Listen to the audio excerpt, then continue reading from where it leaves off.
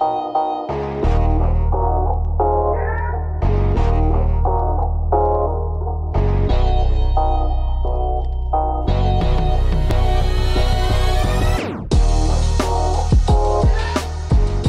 I were to ask you, what do you know about the Salvation Army? My guess is the vast majority of people say, oh yeah, they're the people who ring the bell at Christmas time in front of the stores with that bucket for donations.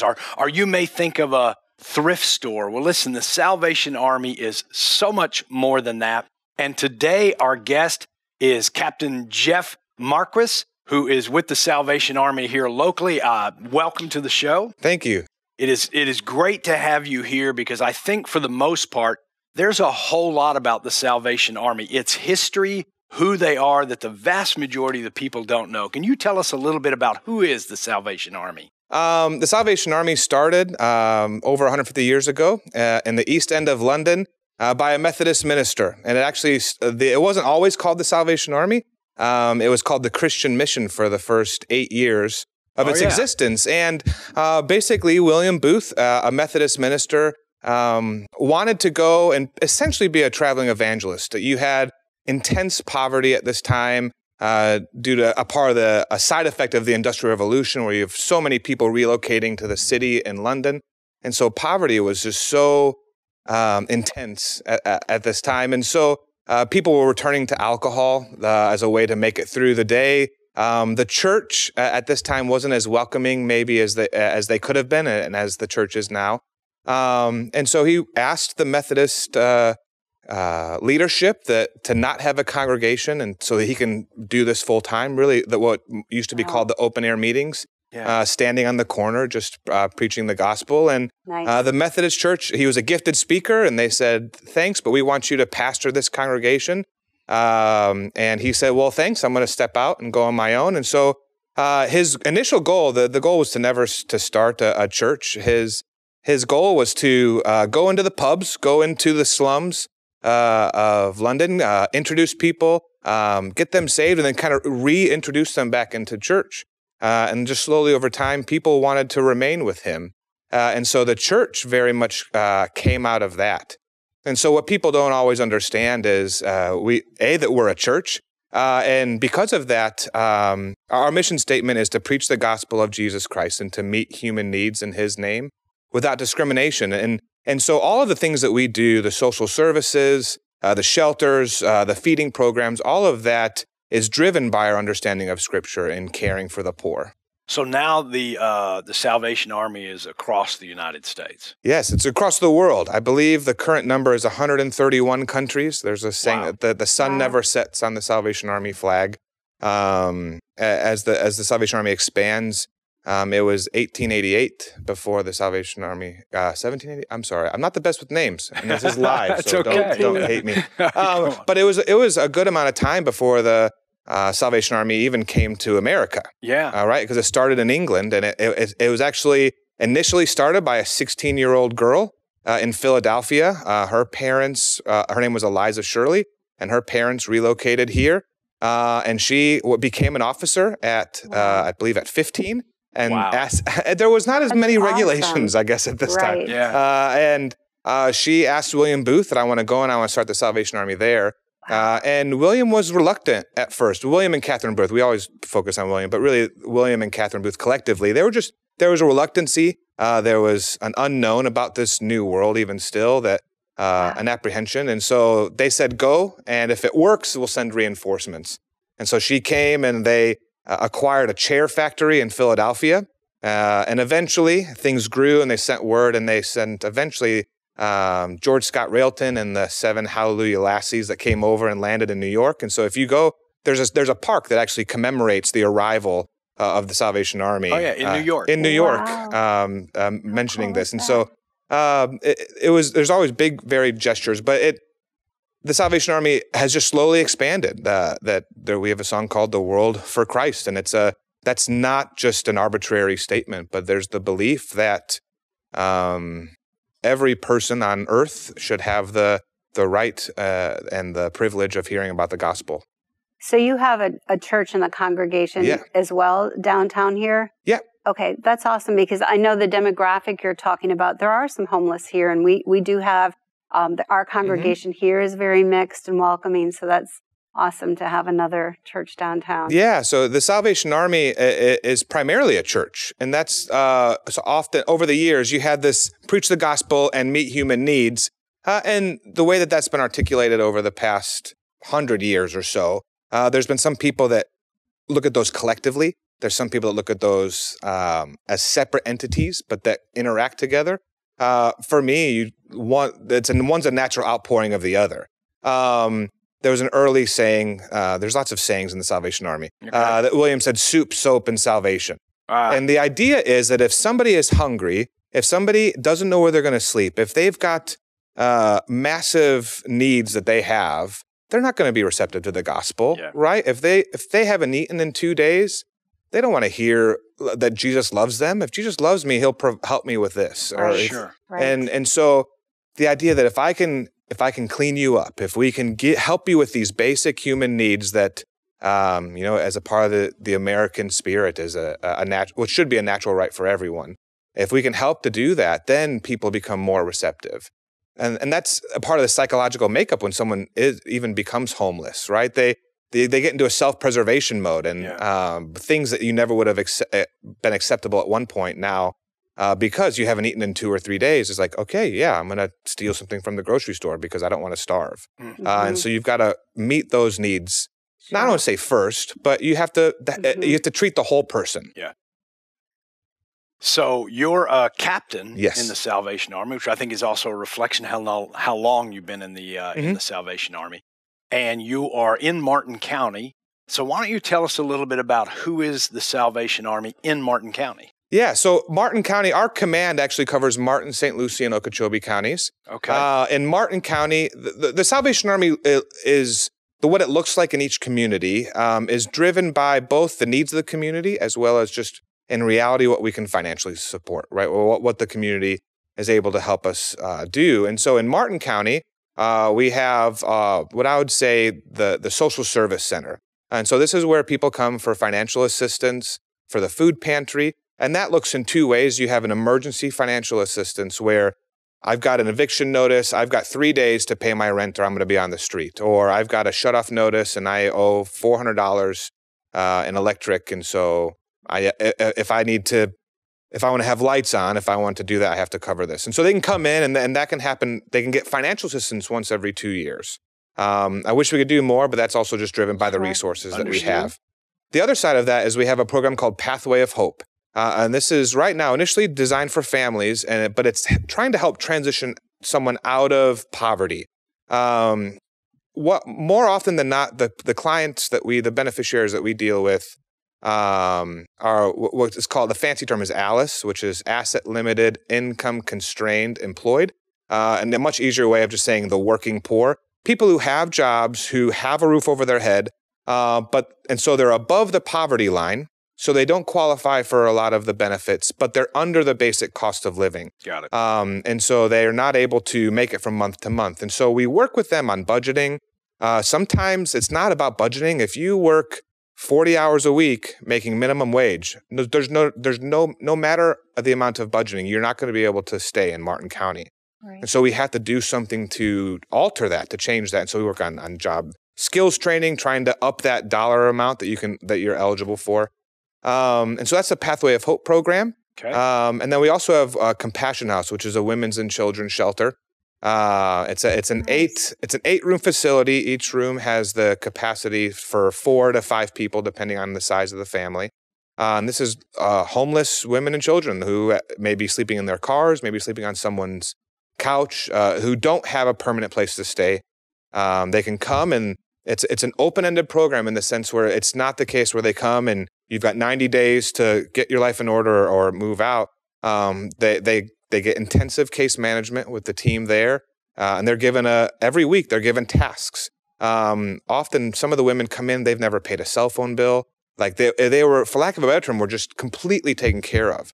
And the problem is once that caretaker is no longer there, they don't know how to do things. And so you have to kind of basic life skills where you and I are used to navigating, they need help with. Yeah. Now you say you've got a limited capacity. At what is that typically full? Yes, it is. Yeah, so it's an 8. So essentially, you can take the max is 32 individuals, but really it's 8 families. We don't mix families. You do have the capability to, if we have space, to put single women, multiple in one room. Each room typically has 2 bunk beds and its own shower, and then there's a shared living space. Right now, the wait list is 23 families. Wow. Awaiting entry. And that's families. And then there's another somewhere right in mid-20s, 25, 26 single women waiting entry. And is there any plan to maybe expand that program based on that waiting we list? Actually, we have the initial plans. We own the property immediately behind our building and next to it. And so we have the plans to build duplexes. One of the challenges, when Compassion House initially started 10 years ago, the goal was to house complete families. Mm-hmm. And that is a significant need. Like, how do you navigate that? But the layout of the building, and for safety purposes, it became a women's and children, which means any male 13 or older is not able to stay at this facility. And so now you're not even talking about boyfriends and husbands, you're talking about teenage sons. Yeah. Mm-hmm. To where if a family wants to come in, often if they have a high school age son, they have to stay with someone else while the mother and other children are there. So what these duplexes would build 4 duplexes, so it would be 8, so essentially doubling the capacity. Right. Mm-hmm. And what this would allow us to do is to revert back to what the initial goal was, and that is to be able to help complete families to where, because sometimes you have people that come and want to come, but when they hear that their husbands can't come with them, that's part of their support. They're just like, we'd rather live in our car in a Walmart parking lot, than have the husband have to stay somewhere else. Mm-hmm. Now, you mentioned that it's not a time constrained thing. So, what's the average turnaround time that someone would be with you? Or? The average turnaround, I would say, is close to 2 to 3 months, and that's average because everyone's going to come in at different stages. Some people might come in and they have a job, but they have a divorce and they were kicked out of their situation, or maybe they're fleeing an unsafe situation, domestic violence, and they just need some time. Most often, but if they've been homeless for any length of time, sometimes you need 20 to 30 days just to kind of get the cobwebs out, right? Yeah. To try to figure out. And then once they kind of get that, they're actually able to attend IRSC for free. They have IRSC as a program to where they just have to verify that they're homeless. So if they're staying with us, they're homeless. And so we've had people who come in who maybe were close to finishing a nursing degree or need to get recertified. We have a woman that came through our program a few years ago and is now heading a nursing program at a hospital in California. Nice. And she was able to regain her certification here and relocated. So everyone comes through differently. One of the biggest challenges we have is finding landlords that are willing to accept these individuals. Because the problem is, if they're with us, they've been evicted at least once, if not 2 or 3 times. And so we are not going to have them exit the facility into an unsafe situation. And unfortunately, there are, I want to tread light, but predatory landlords, right, where it's not going to be safe. It's not, and we want to put them in a place that's solvent, that's successful. And so sometimes we've had families stay an extra 2 to 3 months just who've had the money to move out, who's ready to do that, but they just can't find a place, whether it's because the rents are too high or because landlords are apprehensive because of their rental history. Yeah. So you've got Pathway of Hope as a ministry.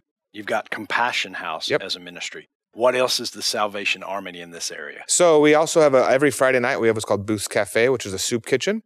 So you can come by, and if you've never come, and you told me I look at this camera if I want to get directly, you need to come on Friday between 5 and 6 to the Salvation Army at 821 Southeast Martin Luther King Jr. Boulevard.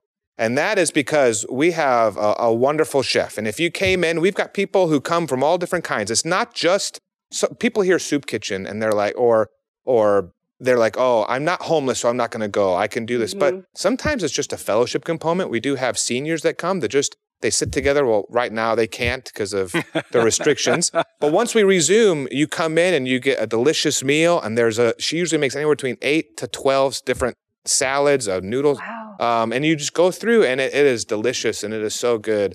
And you have the fellowship before that. At 4:45, you can come and hear a devotional and just have a short worship time before we start at 5 o'clock. And so that happens on Friday nights. And then we have, for lack of a better term, everything that a typical church would have, right? So we have Sunday morning meetings. Okay. Because we were started by a Methodist minister, so doctrinally speaking, we align with those. You can actually Google Salvation Army doctrine. There's 11 of them. I can recite them, but you'll have people leave. No one will want to stay. But you can go on, and we used to have Sunday school. It's hard at this time to talk about what we do because so many things have taken a pause. Yeah. Mm-hmm. On Tuesday nights, we as our family night. We used to have adult Bible study separate from our kids' programs. And what we did was sometimes we wanted families to be able to come together and do things together. And so on Tuesday nights, once we start back up again, will be 5:30. You can come and have another meal from Chef Wendy. And then at 6 o'clock, the kids go into what's called Club 316, and they do essentially an age-based youth discipleship program, essentially is what it is. Mm-hmm. And then the adults come in with me, and we have a Bible study in the other room, and that lasts about an hour and 15 minutes. And it's a wonderful time of fellowship for our congregation, and we've got people come through that just come for that, right? They attend somewhere else, but they want to come and have the fellowship. At 10:30 on Thursdays, we have a women's group called Home League, which is a very old term that they just kind of stuck around. Again, we've been around for a long time. Yeah. But it's a women's group that comes together, and they focus on fellowship, on service. They raise money for a children's home in Mexico by making pastries and selling them at our store on US 1. And then Friday nights, in conjunction with the Boost Cafe, we also have a teen night. So we have a youth pastor named Daniel Jones who does wonderful work with those kids, and they come together, and they do a program called Core Cadets, which essentially is just a discipleship program for teens. That's wonderful. A lot going Sorry, on. yeah. We stayed busy. Hey, so you mentioned a store on US 1. Tell us a little bit about that. So, like most people know about the Salvation Army thrift store. A few years ago, they rebranded it as Family Store, which just created a little bit of confusion, but it's the same thing. So if you see Family Store, it's a thrift store, and it's where we take donated items and sell them at a discounted rate. And so that really has two sides, one of which is it's a service to the community because even Walmart can get expensive at times. And so you come in, and it's a wide variety of what you need. And so you can come in and shop. We also use the thrift store as a way to provide vouchers for people that need things. And so often when someone's in Compassion House, they have nothing, right? And so when they're moving out, they have to stock a whole apartment. And so they can go there and they pick up what they need. But it also raises money. It is not cheap to run shelters or to do these types of programs. And so all of the funds that are raised from the Family Store directly go back to funding Compassion House and funding the other programs that we do. And so it's really kind of that threefold approach in the way it's able to function. And so it's a very successful store, which we're blessed with here. Not a lot of times stores across the state of Florida aren't as blessed as we are. And they might just break even or allocate just a small amount, but we're able to do well. The community is very generous in both shopping there as well as donating, which is helpful. That's so awesome. How can people get directly involved and help? Mm-hmm. So that can really happen in one of three ways, one of which is to volunteer. And you can volunteer in different ways. I'll keep saying the number if you want me to, but you call and talk to Kim Johnson, who's our volunteer coordinator. And there's opportunities. There's less now because normally we have 10 to 15 people on a Friday. Our Boost Cafe is now to go, so that's less. But we also need people who volunteer at our store, who help to go through. When you volunteer at some place like that, it keeps us from having to hire additional staff. Right. And so you're not only helping to do things around there, but you're also saving us money. It's financially contributing through what's called gift in kind, through time in kind. We have an advisory board.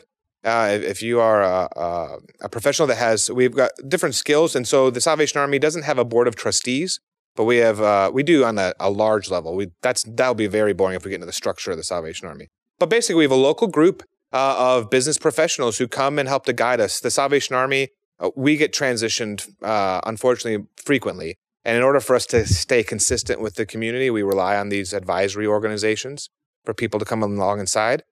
We have a 60-person women's auxiliary, which ultimately is a fundraising entity. They get together, they meet once a month, and they plan fundraisers, they plan items. And again, they just, you might have seen in the newspaper just recently, they just passed the $1 million mark that they've raised in their existence. Wow. That's awesome. Which is wonderful, and we're great to celebrate that. And so there's those two type of specific ways through the advisory board and the women's auxiliary, but also just general volunteering. People that have skills that want to come alongside and say, how can we help you? If it's harder when you come in and say, I want to do this specifically, and we will accommodate that as best as possible. But some people just want to be used. Every morning, for instance, we get donated bread and pastries from Publix or BJ's. Wonderful. And we have volunteers that come in and they take our minivan out. If you're out and about and see them driving around, they go through and pick that up for us and bring it back. And so that's all things that just help us be able to serve the community better. Nice. I have a question. Go ahead. I was curious because we have a lot of different little places around town that help people. And I've lived in some communities where maybe all the churches and ministries got together within the county so that they could kind of collectively help people. And do you have any of that you do, like working together with other ministries? So we do that quite frequently. And the reality is that's required. There's often when it comes, if someone comes to us and they need, typically we cap the rent assistance sometimes at $750 to $1,000, but someone might come in and they owe $1,800. And so we'll call one of our partner agencies and say, listen, we can pay $1,000. Can you pay the other $800? And you work collectively with that. Also, we all have different skill sets. And it is irresponsible for me as a Salvation Army to say, I'm going to do everything. I'm going to shoulder this load by myself out of some sort of arrogance. But we have to lean on each other. And so we all have different things. On Wednesdays, when we would go out and do a mobile feeding, St. Mary's would make the food. We would pick up the food and take it out and go around. And we would work with that. Right now, we have a close relationship with House of Hope, as they've made great connections as it relates to food and produce and those things. And so we're able to tap into that resource. And so the more we can work together, the better we're going to serve the community. You've had some groups coming together especially in disaster times. That's the thing that the Salvation Army does a lot. Unfortunately, we escaped this past weekend with just a little bit of wind and rain, but we have a local, what's called VOAD, which is a voluntary organizations assisting disaster, as we work together because we all have a different responsibility and different skill set. Jeff, to bring it to a close today, I'd ask you to take a few minutes and just consider what would you like to tell our viewing audience about the Salvation Army, maybe in this territory or as a whole. What would be the message that you would want to leave them with? What would be the words that when they think of Salvation Army, I'm just going to say it's so much more than kettle pots and thrift stores. So maybe you could leave us with a parting word about the Salvation Army. Yeah, and I can do that through a little bit of a story. Early on, in the early days of the Salvation Army, as it got spread further and further across, William Booth wanted to send out a word of encouragement to his officers around the globe, really, at this point. And at that point, that was through telegram. And telegrams you paid by the letter in terms of how long the message was. And so he sent out a one-word telegram to all of his officers, and that word was others. And that's really the motivation behind what we do, that every person, regardless of their background, regardless of their upbringing, regardless of their current situation, can live a life full within the power of Christ. And so often we can get discouraged because we don't do this or that very well, and we don't fully embrace the wholeness that Christ offers. And so when we do these things, and this is what I wish that people knew, because more often than not, and I'm sure there's people even listening now that's saying, "Oh, I had no idea." I mean, the most common thing I hear is, "Oh, I had no idea that you were a church," which has, unfortunately, its positives and negatives. But understanding that everything that we do, the soup kitchen, the shelters, the food pantry that happens 5 days a week, It is all because Christ tells us to, right? Yeah. That Christ tells us to love the unlovable, to reach out to those who need it. And so I'm very privileged and I'm grateful. And the Salvation Army is successful now because over the years, there's been places like Revive and other churches and other just individuals that believe the same thing, that believe that Christ's love is for all, that Christ died for everyone and not for just certain people. And so as such, we rely on partners, we rely on people to come alongside, because we're all a part of the Big C Church. We're all a part of the body of Christ, and we have to work together. That it's the lack of unity that you can see demonstrated now in our culture all across the board. That if we as the church can come together, both within our congregation as well as, can you imagine if all of the churches of Martin County came together and worked towards a collective goal that was not driven by how many people are physically in my congregation, but was driven by the changes that took place in the community. I mean, amazing things can happen, and it wouldn't be because of us. It would be because of Christ. And I hope to be able to be a part of that moving forward. That's awesome. Jeff, I want to thank you for being here with us today. It's I really my do. pleasure. It's been very informative. Captain Jeff Marquis with the Salvation Army. Please consider the season we're going into and what you know about the Salvation Army. You've learned a lot today, but you've always known they've had a thrift store. You've always known that they've collected donations at Christmas time. But we all know what kind of year we're currently having in 2020. It's going to directly affect them. So why don't you reach out with the information that we're going to provide here in a minute on your screen, with the phone number and information that Captain Jeff has already provided. Reach out to the Salvation Army. Let's support this ministry so it can help those in need in our community. Thank you so much for joining us today on Revive Talk. God bless you and have a great day.